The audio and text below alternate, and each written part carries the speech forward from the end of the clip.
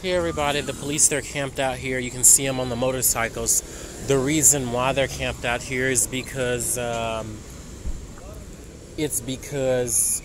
a place that I'm going to go that's down this street, and it's to a very important place, and they want to make sure that they're camped out here so that they can be able to hack into the system and stop what I'm getting ready to do, or what I want to do.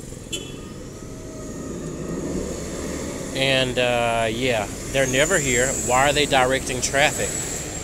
There has never been a light here at this intersection. Look, there's not even a light pole anywhere. You can't see a light pole. But yet they're here directing traffic as if an accident happened, or